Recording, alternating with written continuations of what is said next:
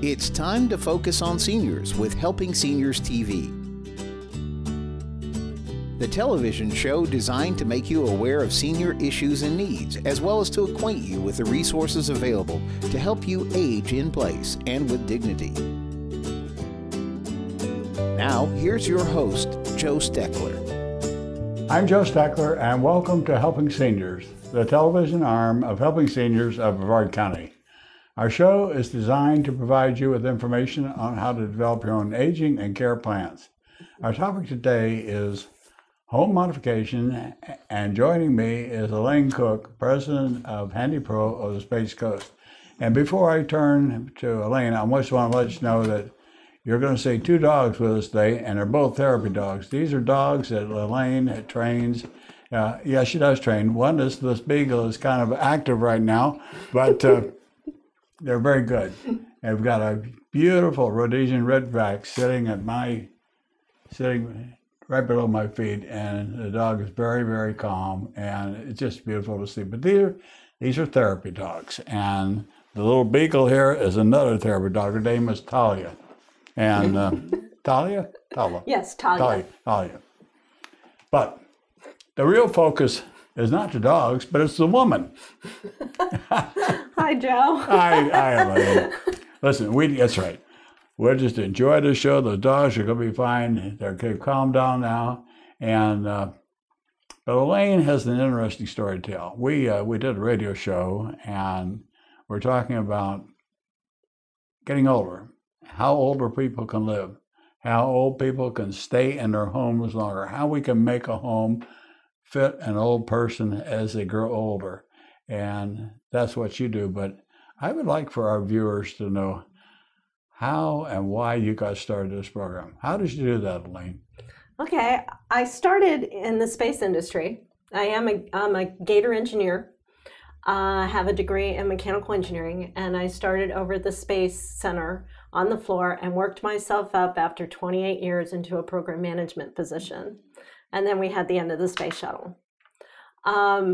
But my favorite job as a program manager was industrial engineering for safety, where I was working with different technologies. We were looking for new technologies that we could develop that they would be used to reduce the risk to the workforce, the flight hardware, and the public. And I did a number of different things, from software to robots to ground support equipment. So when the space shuttle ended, and I did work with Embraer and Sea Ray, but then I started thinking I want to do something else and get out of corporate culture. But I really wanted to do something with the new technologies. The HandyPro franchise is what really turned me on, because it was helping people, which is what I was doing before, and also finding new technologies and new solutions. So every disability is not the same, and every senior's home is not the same. There's always a solution, and there's always different solutions. So we have so many different types of lifts, European wet rooms, ramps, grab bars that can be really pretty, that we can put in your home so that you can stay there comfortably, safely, and continue with your independence. Pick up what you said about being an engineer. Years ago, when the United States wanted to put the mid-air refueling probes on our jet aircraft, I was a midshipman at the Naval Academy. This was in 1955, and they brought over the British really developed the mid-air refueling, and brought over an engineer from England. And he had brought his family with him, and I met the family, and the family we used to go out there for dinner sometime. But this gentleman was the guy that was the lead engineer on putting those probes on the aircraft. Time moved forward. He retired. They moved to Salt Lake City. His wife became an invalid. She desperately wanted to live on the side of this mountain. He says, fine. He built a house on the side of the mountain, and he programmed the catwalks and everything to where his wife could drive her propelled wheelchair to every place in the house. He fixed where she could drive under the kitchen sink, she could drive under the table, she could drive under her dressing table. I'm not sure how to solve the bath problems, but he used his technology a different way to provide something different for people. And that's exactly what you've done. Yes. So yes. And I enjoy it. You talk more about it. You tell people, well, I want you to know first, I still have this Ridgeback sitting down below my feet here, and just as calm as me. It's a therapy dog. And here we have Talia. You want to get up now? We'll get her up later. She's very quiet now.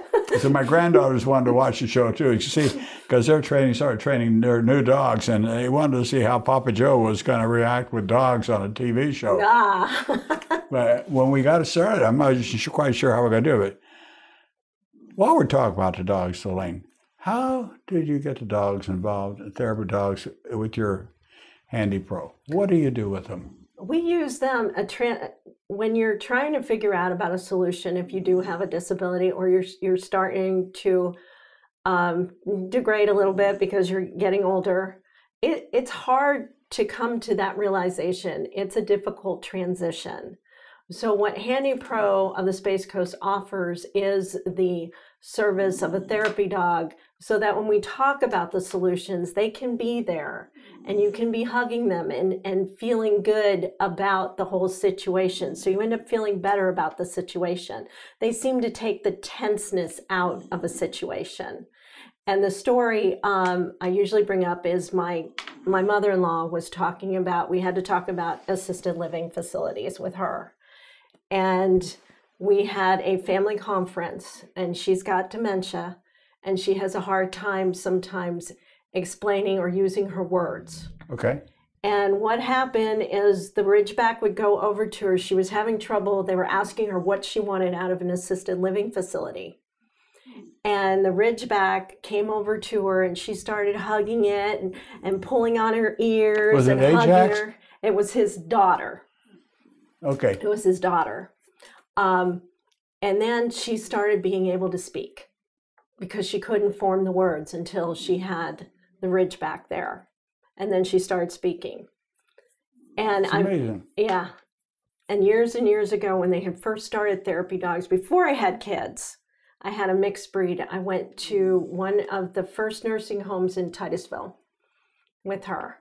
And this man was sitting on the couch, and she came by, and he starts petting her, and he starts talking to her.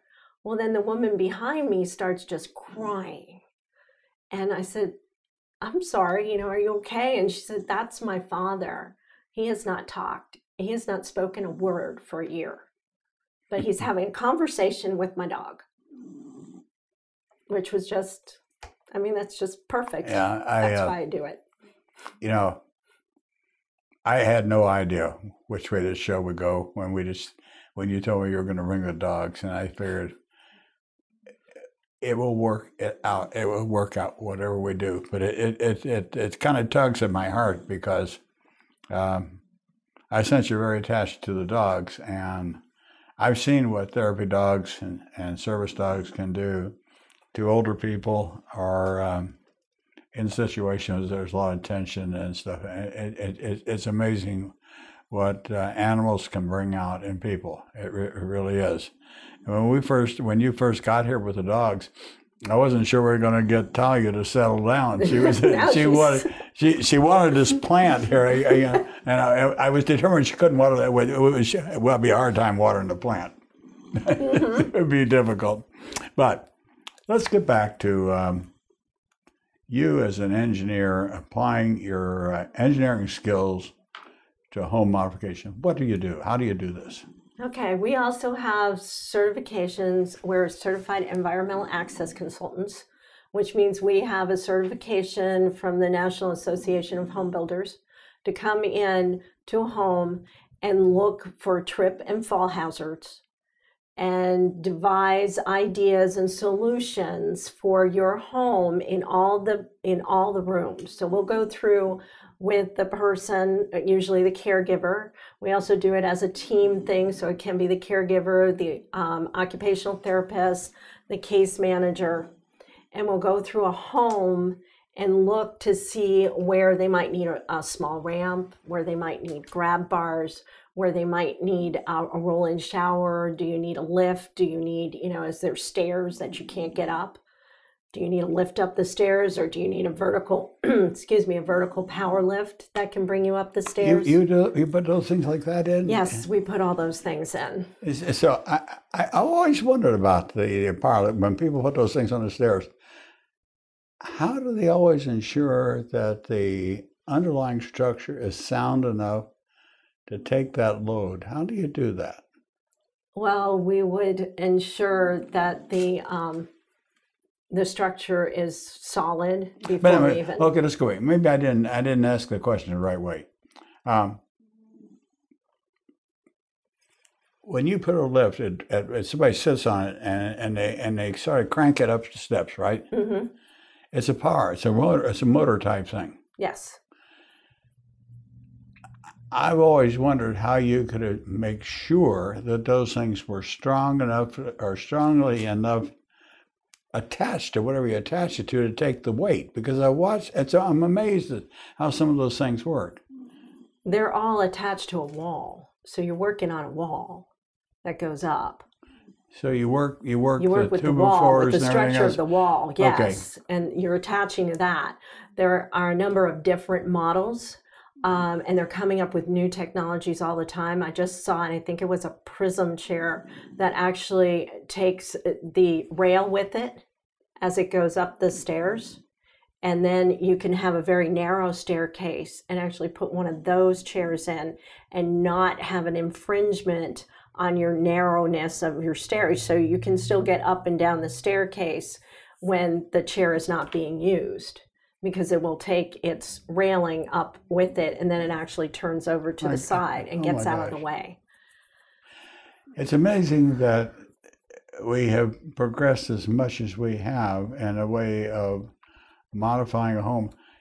How expensive, and I know it's just a ballpark type thing, but how long have you been doing this now?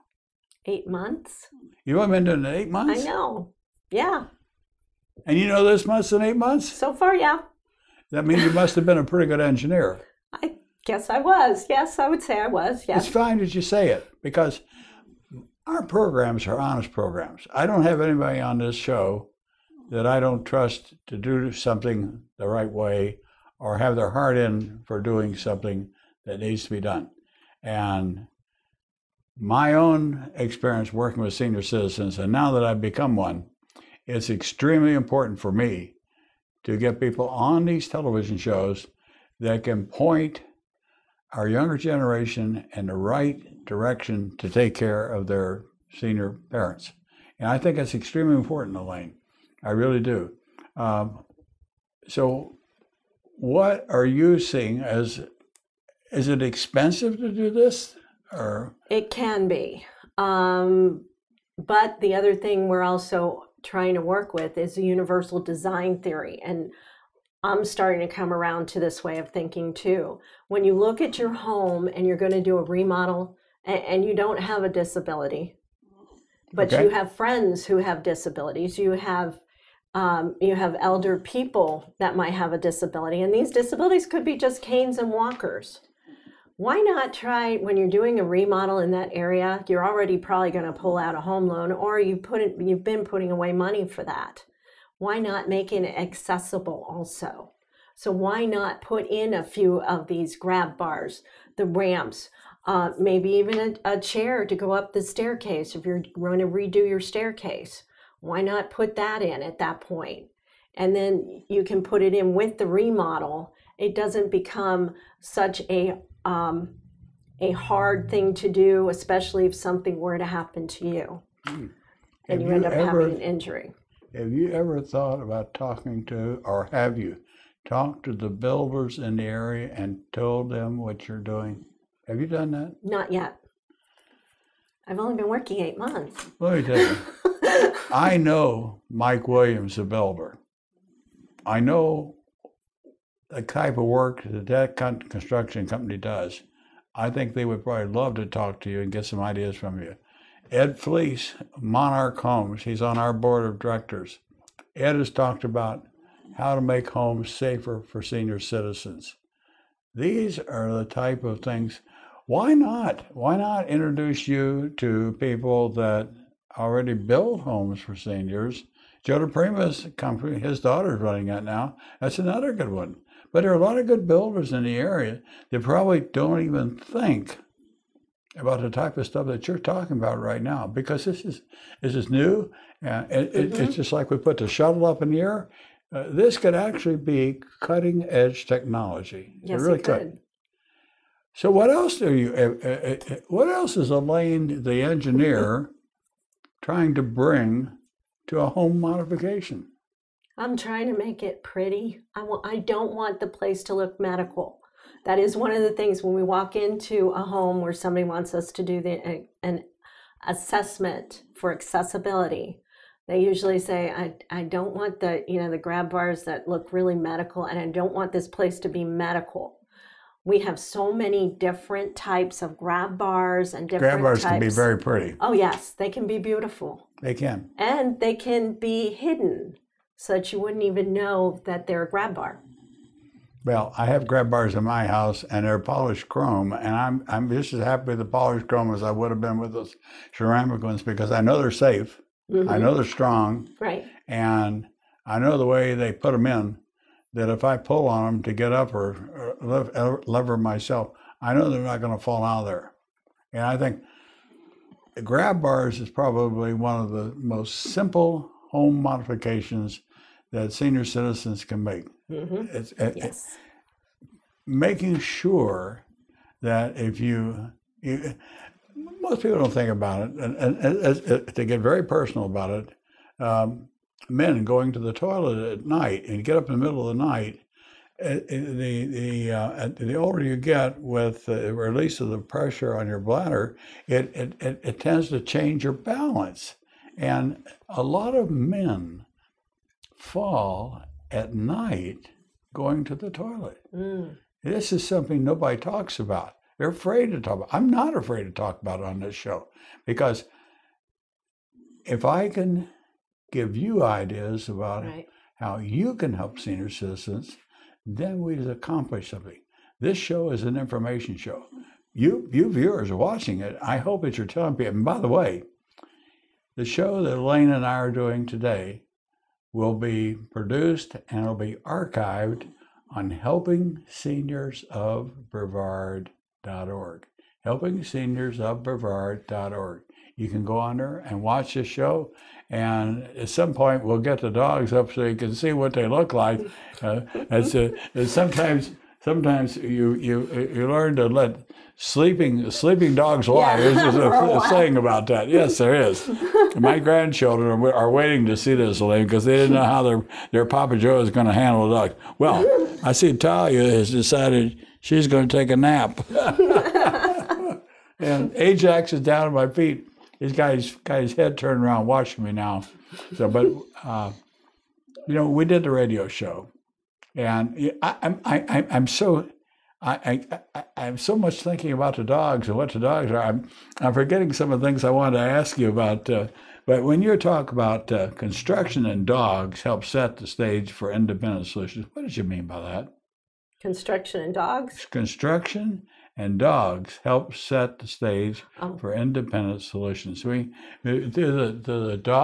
fact that the dogs make you think about how you're going to remodel something, or what is it?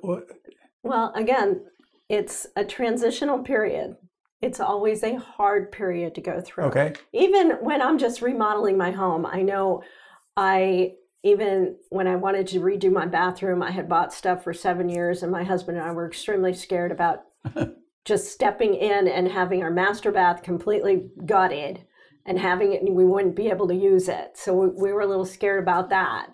But having the dogs there help you to calm down and just go, okay, It's okay. It's going to be okay. Everything is fine. The dog makes it just so much easier to deal with the stress.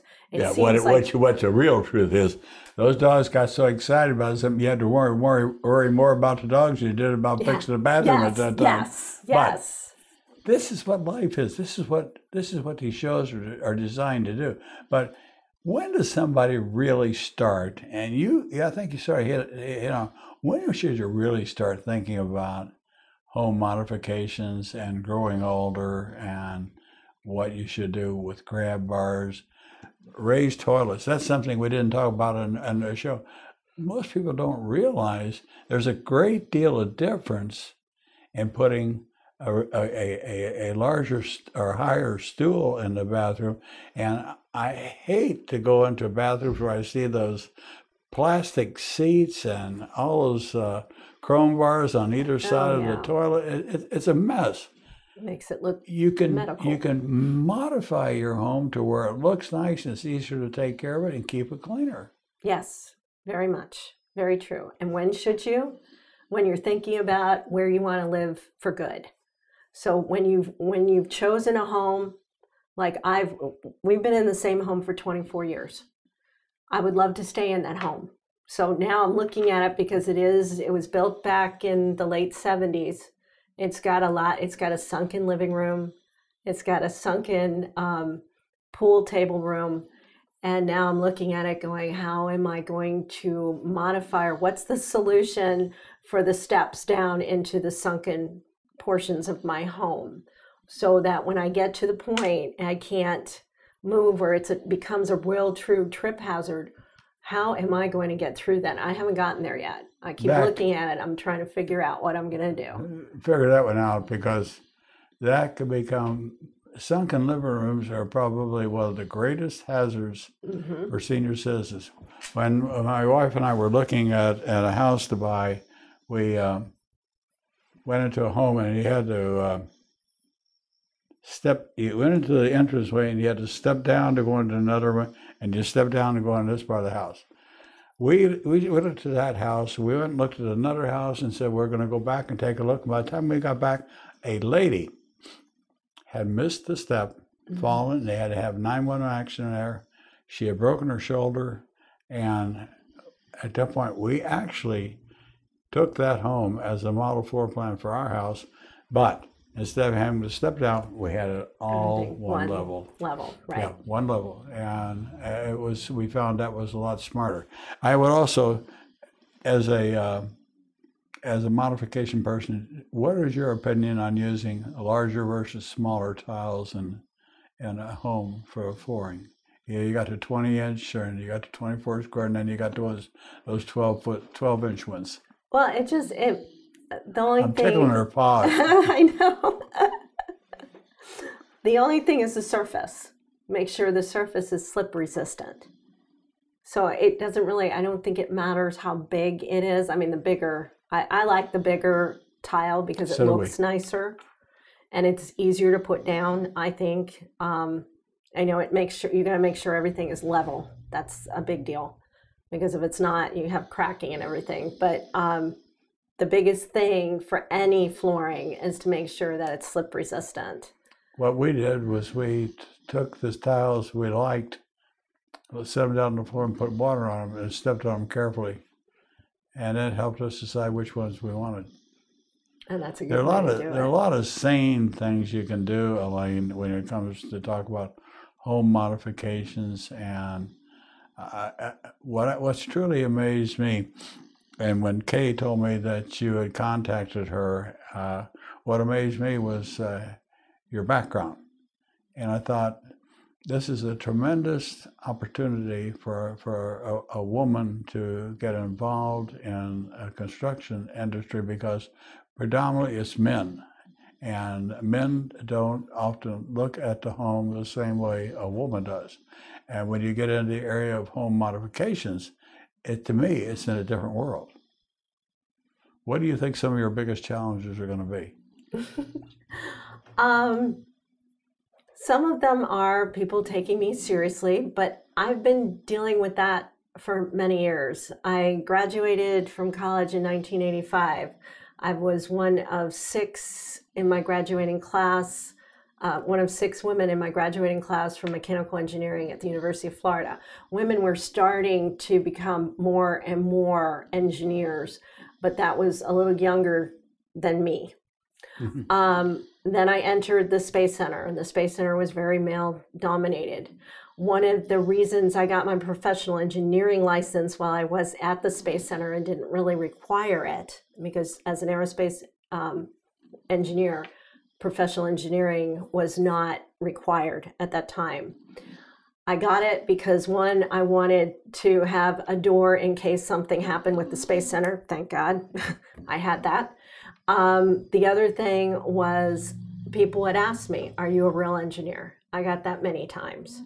And even when I told them I had a mechanical engineering degree and a BS from the University of Florida, they still would ask me, are you a real engineer? Once I got the PE license, now I can tell them, yes, I'm a real engineer. We got about a minute left. Let's wake Talia up so people can see it. Talia, come on. Come on, get it. Come on, Come Talia. on, Talia. Come on, Talia. This is Talia, folks. And come on, Talia, get up where they can see you. Come on. Good girl. Good girl. Yeah. I don't know if we get a picture of Ajax. She's on the floor, but Talia is a therapy dog. And is a beautiful beagle. I got it right. Yes, beagle. She's a beagle. They're is a beagle. They're both purebred dogs. She's a very pretty dog. And Ajax is a very handsome Rhodesian Ridgeback. And I happen to like Rhodesian Ridgebacks because I had one a long time ago. What else would you say? You got 30 seconds to say something about HandyPro. How do you contact you? HandyPro of the Space Coast. Our number is 321-208-7989. And my name is Elaine Cook. And again, I am a professional engineer. We have the Certified Environmental Access Consultant, a CAPS certified, and also executive certification home modifications. Yeah, and you have therapy dogs. Thank you. Yes, and I have therapy dogs. And I want to thank you, viewers, for watching today's episode of Helping Seniors. And Lauren and Maddie, I hope you watch Papa Joe take care of the dogs. I was able to do it. What do you think, I could or not? He did a great job. There you go. Thank you, guys. Okay. Thank you for watching, folks. I'm Joe Steckler. Thank you for joining our program today. I'd like to remind you that our senior information line is available to you at 321-473-7770.